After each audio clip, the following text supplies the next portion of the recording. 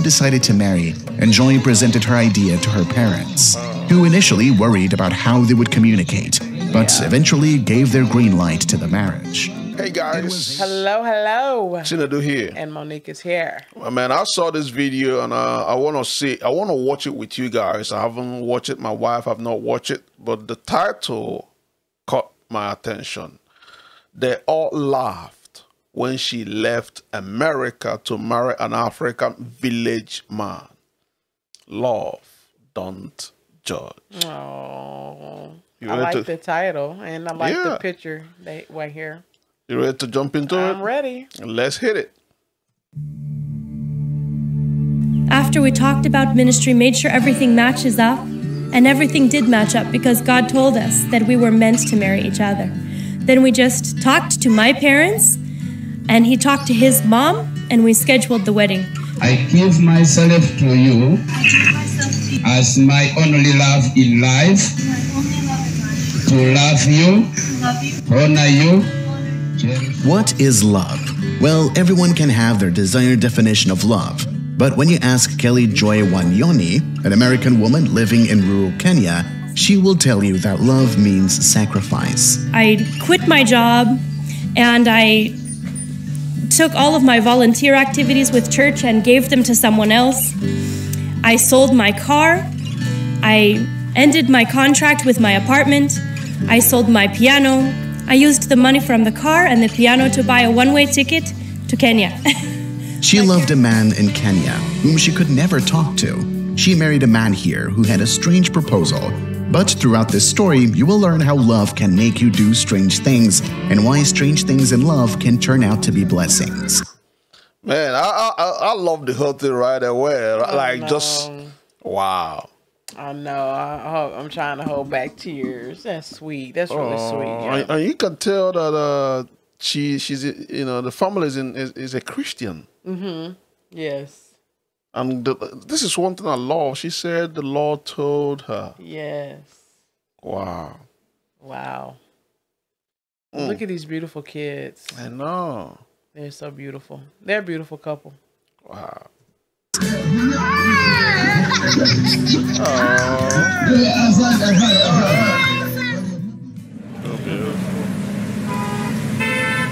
Every year, more than 4 million Africans try to immigrate to the United States, but only 200,000 manage to achieve that. But what if I tell you that there are Americans who literally leave their paradise country to come to Africa? I mean, what can possibly make you leave a country everyone wishes to live in, to simply go and live in a certain African country? Sure enough, it's not money, nor is it some sort of good life. But then it can be love. In my heart, I was hurting because I was falling in love with Albert because God told me he was my husband, so I allowed myself to have feelings for him. You heard it right. Love can take you from the United States and bring you all the way down to Africa, down its most rural areas to be. The way God brought my wife to Africa. My wife come to Nigeria for the first time that she traveled outside this country, America. How did you feel that day? Ooh, I was kind of nervous, scared, and happy and excited at the same time. Wow. You know, going to a different country without, family. Yeah. To meet you, it was like, man, I think I was just so excited to see you. So, but it was a little nervousness without me going to a country by myself was, scary. Yeah. Wow. Be precise. And if you think we are exaggerating, let me introduce you to Kelly Joy Wanyoni. My name is Carrie Joy Wanyoni. The American-born Joy was raised in a Christian family, and it took her just 8 years to know her role in life. She had a vision which showed her that she would serve as a missionary in Kenya and that she would be a farmer. Wow. A few decades later, here she is in Kenya, and here we are talking to her. My dream as a kid was to be a missionary and a farmer, but I didn't know I could do both. And here I am in Bungoma, Kenya, doing both of them now. Now she lives in a very remote town of Bumala in the far east of Kenya. We traveled more than 480 kilometers across roads, railroads, and rivers to come here and learn everything about her passion, but mostly her incredible love story.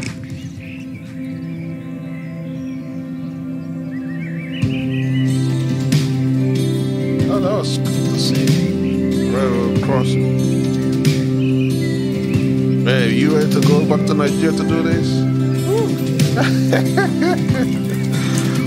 No. Yeah, pause it. Yeah, I was asking myself, would I do this for my husband? Okay, so my thing is like, it was easy for her because I don't think she have any children. Yeah. You know? Because I would definitely do this for my husband if I didn't have any children before meeting him. Yeah. You know? But absolutely, I mean, that's how much I love you. I would have. But yeah, I've been like, as with kids, I'm like, nah, yeah, can't do it. Yeah, I wouldn't advise you to do that too. They'd be too busy looking at us like we crazy. Like, what? We gotta learn how to farm. We gotta learn how to. Oh man. When we went to visit them, we were warmly welcomed by Albert Wanyoni, the husband of Kelly Joy Wanyoni, and a motorist. The two beautiful souls live in this very remote village with their kids, including the firstborn boy, Zachariah, and their lastborn daughter. As we arrived that morning, Joy was just waking up and preparing breakfast. Everybody was served, including these children, who always spend their mornings here to get some good tea mixed with milk, a typical breakfast for most Kenyans.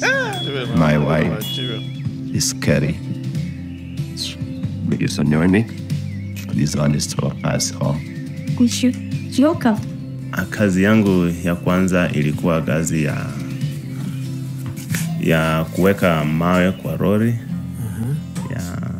Wait, you don't speak English? Nikaenda kazi ya pili ilikuwa bodaboda, pikipiki. It all started with a calling to leave everything behind and head to Kenya. That October 2017, Joy shattered her life for good. I thought this current. This is 2017. Wow. Was a young, educated lady who had a job, a car, and an apartment in the United States, ready to live her dream life like any other dedicated young person. But her life had a different destination, and she would not live in the United States, but in Kenya. She already knew this, but had chosen to take her time and prepare, until she was ordered by God to simply leave everything behind and come to this magnificent country. She hesitated, but eventually gave in. Then she sold everything she had to take a one-way ticket to come to Kenya. I'd been... One-way ticket. Wow.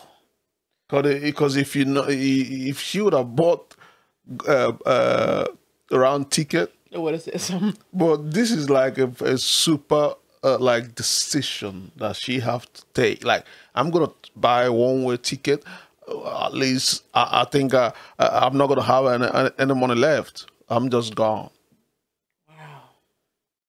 It takes a lot, man.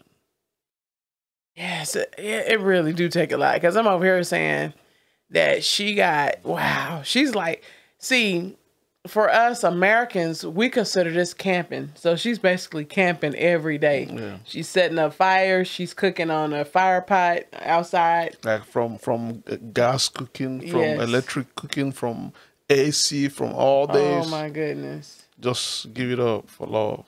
You wouldn't even, but let's be honest, you don't even live like this though. No. Yeah. Yeah, my husband is not a village guy.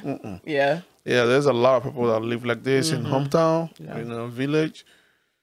Because we live in city. Yeah, so he a city boy, I would say. Yeah.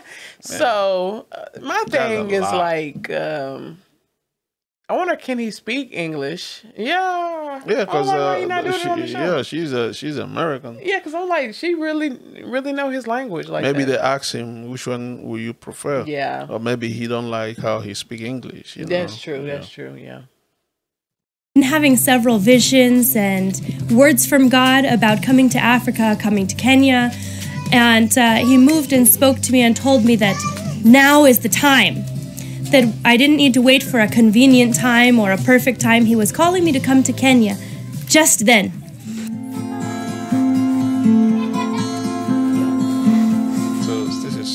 The couple lives in a very small house with just one room and a small living room. which also serves as the store and kitchen depending on the weather outside. It has also a very small window and a small office table with laptops atop. This is where Joy can perform some of her office duty. She's so happy, y'all. She's so happy, man. She is so happy. You know, I don't think I could live free down there. My husband would be so protective over me. Like, especially because she looked totally different from everybody over there. Let's be clear about that.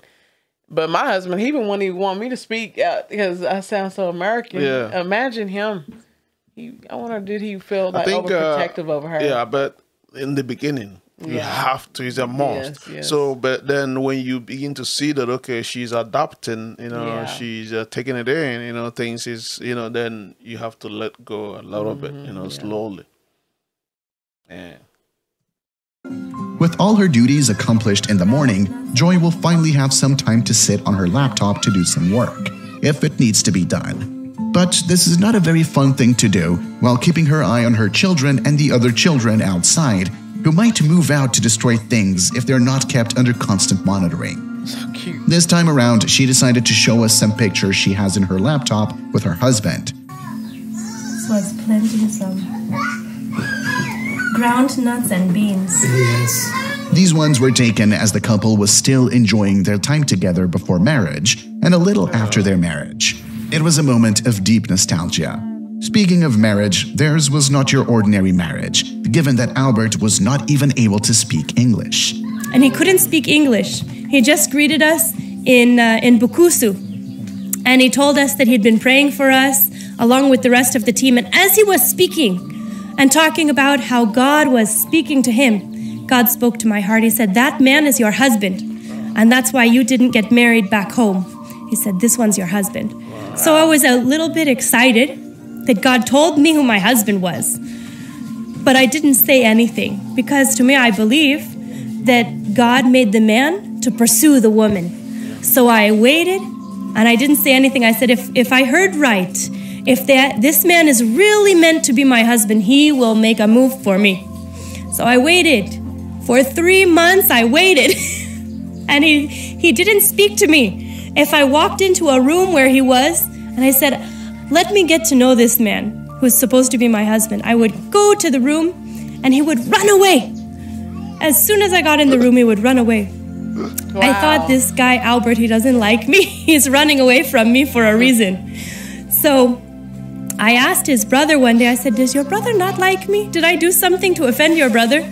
And then after that, Albert and I started talking, but he didn't know English.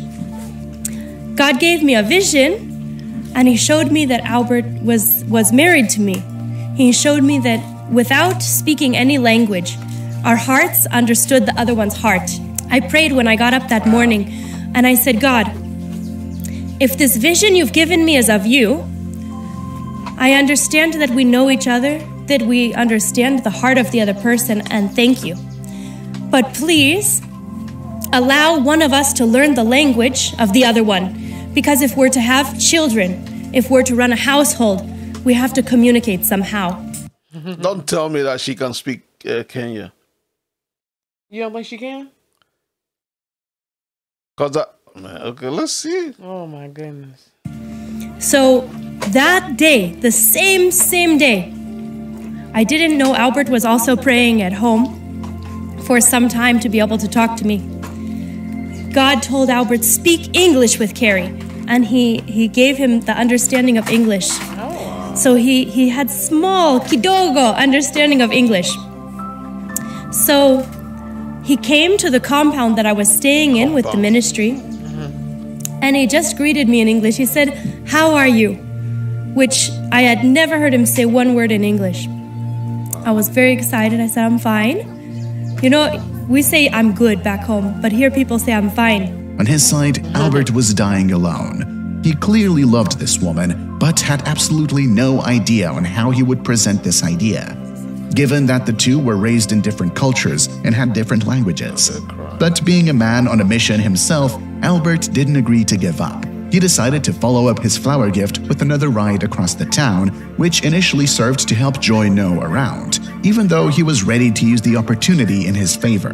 Hiyo siku ya kwanza kwangu nilikuwa na react The first time I saw her, I fell in love with her, but I kept my feelings to myself.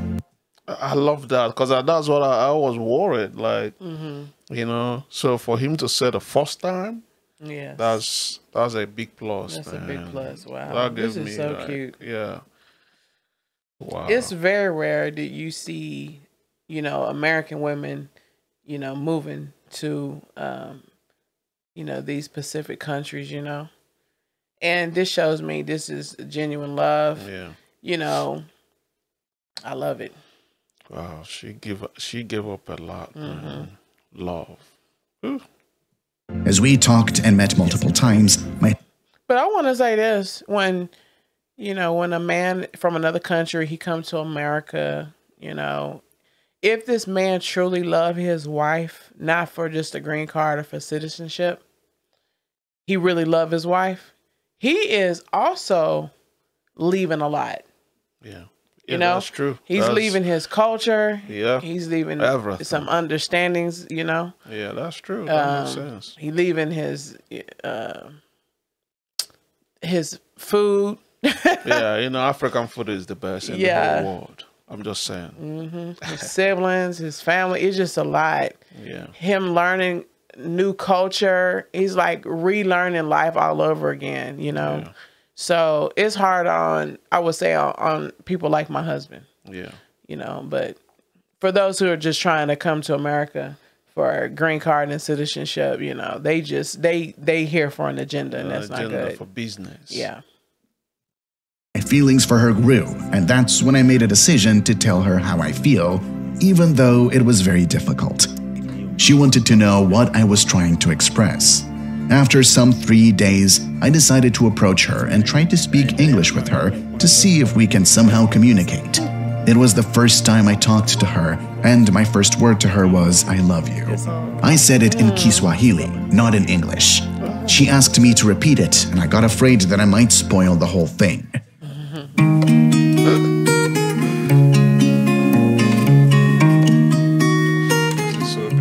Joy was able to notice that Albert had struggled a lot to express his feelings, but most importantly, she came to fully comprehend what he wanted. It fitted so perfectly on both sides, since each one was promised by God to marry the other. But I was so worried because here in the Bukusu culture, you have to be able to cook ugali and have to cook it very well. It's not just like kind of cooking ugali. You have to get all the lumps out. You have to make it so it's not sticky. You can handle it well, not too dry. And the mother-in-law is supposed to watch you and see if you can cook good ugali to take care of her son. Wow. So that began to trouble my mind. Yeah. We went to the store. We sat down and we started eating some lunch just there at the store at Tesha. We got some pilau and we were splitting one plate of pilau and saying, I said, Albert, I don't know. I know God told me I'm your wife, but I can't cook ugali. I don't know how. He said, my wife, I will cook the ugali.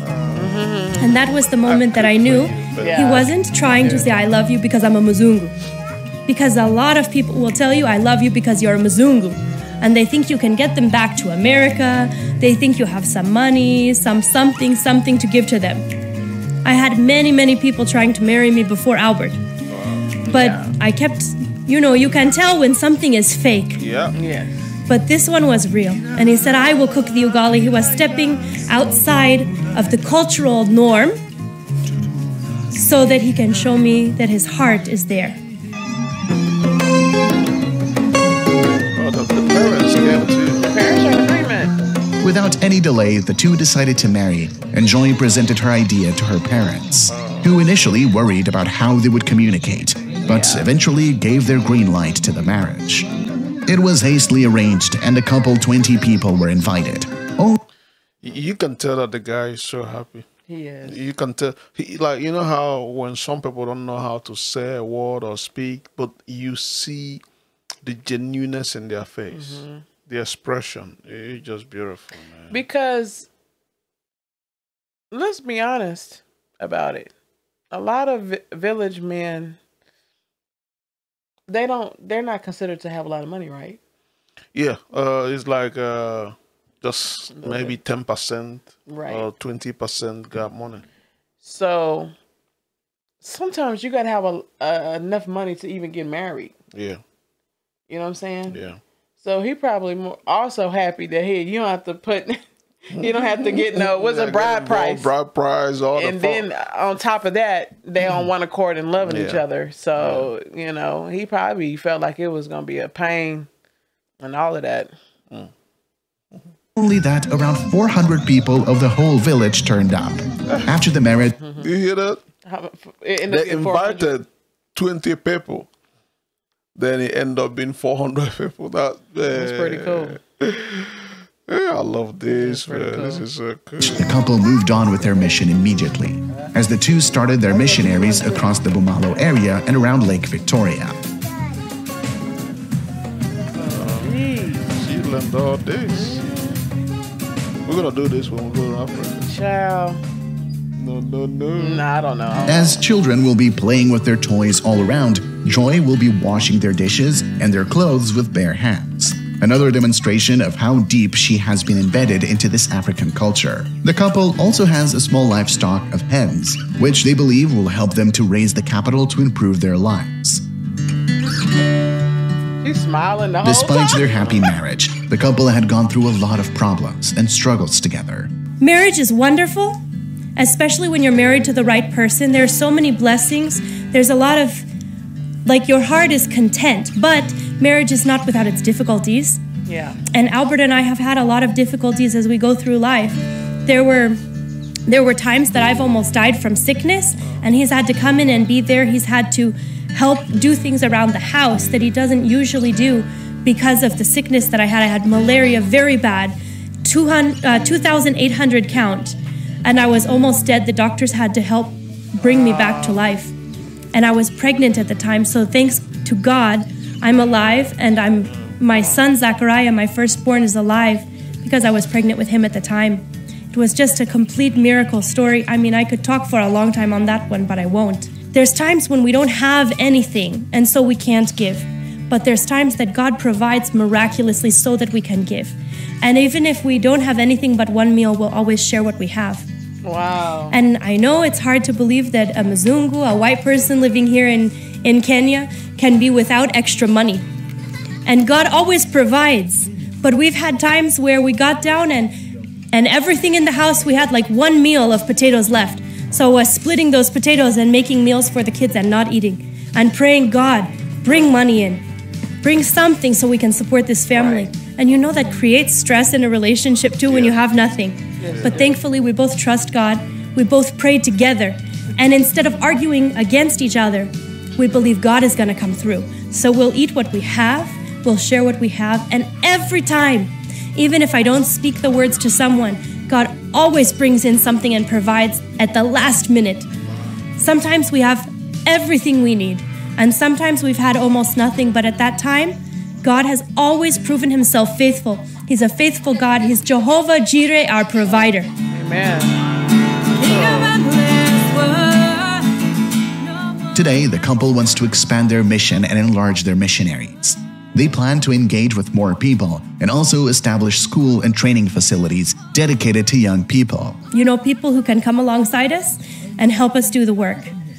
People who can donate their time, their effort, or if their heart is in that place to help to get programs running, to help get projects running that can help fund this. So we have some people that help from the U.S. already, mostly from my mom's ministry.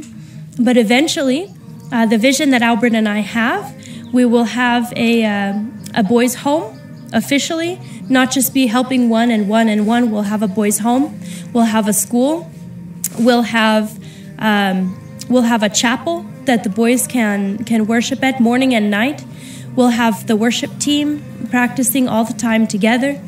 We also want to have many helps programs to assist people in getting seeds, like widows and people who don't have as much money to get some seed, to get djembes, to get fertilizer. Because around here, people will plant their fields, but they won't fertilize their fields. And they'll end up with cobs of maize that are this small. And then they can't feed their families and they don't have money. So we want to help to plant the fields. We want to help with clothing. We want to help with food. We want to help with job training programs. because the job training programs won't just give out food or give out clothes, but they'll help to raise someone up to a place where they can do it themselves. And that's really the aim, right? You don't want to keep feeding and feeding and feeding, because then you need input from everyone else. You want to get the program to a place where you can raise people up so that they can learn and they can do for themselves. Because most people are just looking for something like that in life. They're not looking for someone to support them their whole life. They're looking for a way forward so that they can grow their life, so they can get a start in life. And that's where our heart is. We want to help people like that, but mostly we want to reach people with Jesus Christ. And Jesus says they'll know that you're Christians by your love.